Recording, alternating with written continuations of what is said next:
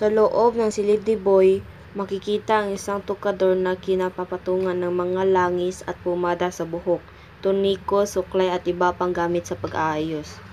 Sa pagtaas ng tabing, makikita si Boy na binibihisa ng kanyang ina.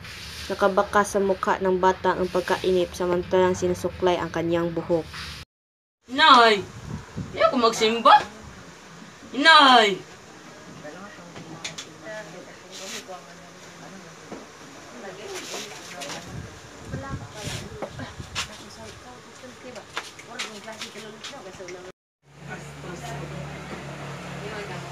Ayan, nagbuka ka ng tao. Diyan ka muna at ako'y magbibihis. Ayaw ko magsimba eh. Ayaw mo magsimba? Hindi maaari. Anong papagalitan mo naman ako? Anong gagawin mo dito sa bahay na araw ng pangili ng ngayon? Maiiwan po ako dito. Makipagkwentuhan na lamang ako kay Tiyo Simon. Makikipagkwentuhan ka at anong kwento tungkol sa kalakastangan sa banal ng pangalan ng Panginoon? Hindi. Magaganda ang ikinikwento ni Tiyo Simon.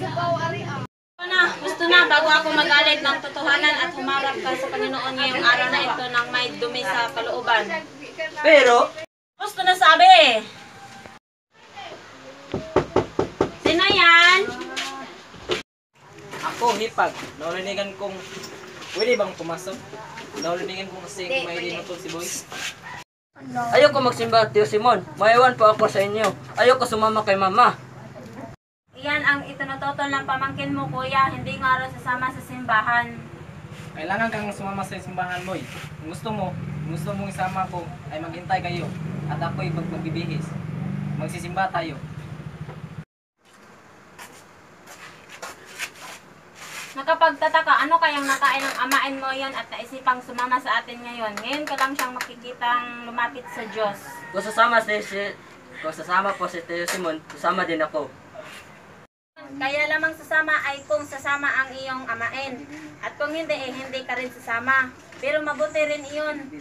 Mabuti sapagkat hindi lamang ang ikaw ang maakay ko sa wastong ang landas, kundi ang kapatid ng iyon ng ama na isa ring.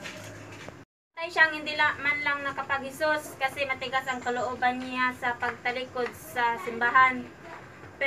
Pareho silang magkapatid, sila ng iyong amain. Sana'y magbalik loob siya sa Diyos upang makatulong siya sa pagliligtas sa kaluluwa ng kanyang kapatid na sumakabilang buhay.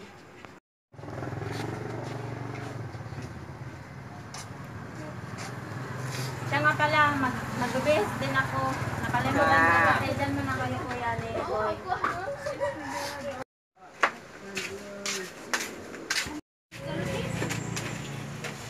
Iba na talaga ang tumatanda. Madaling mangawit at mahina ang katawan. Bakit kayo napilay, Tiyo Simon? Totoo ba ang sabi ni mama ay iyay parusa ng Diyos?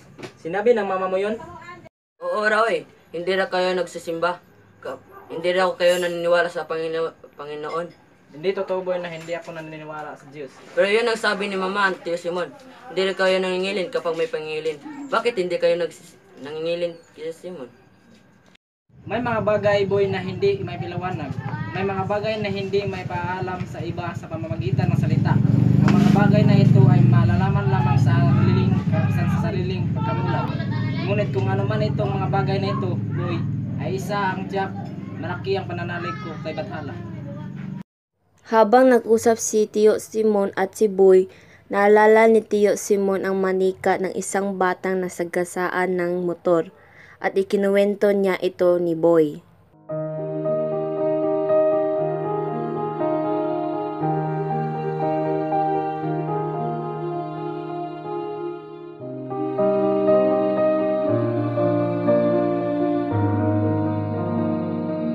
Hala, yung bata!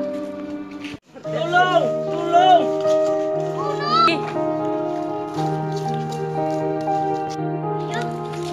Tulong!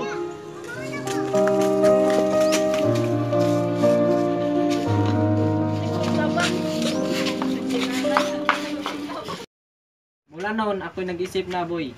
Hindi ko na makalimutan ang pangyayaring iyon.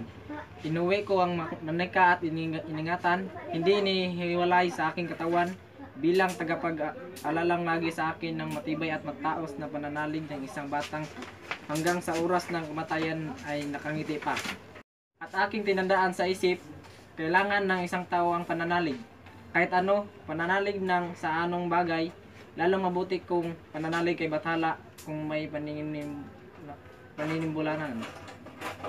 Siya sa mga sandali ng kalungkutan, ng sakuna ng mga kasawian upang may makapitan siya kung siya'y iginugupo ng mga hinanakit sa buhay.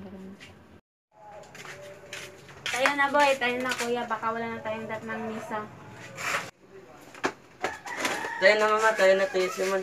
Kanina ako pa kasi tumutugtog ang kampana eh. Baka tayo mahuli.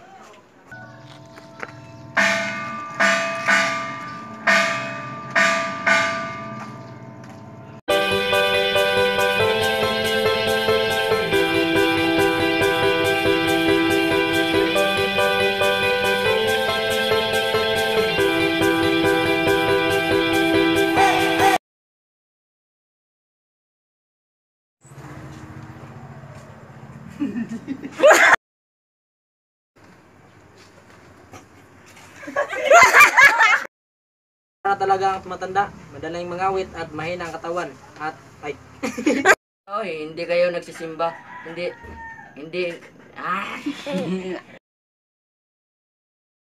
Sorry.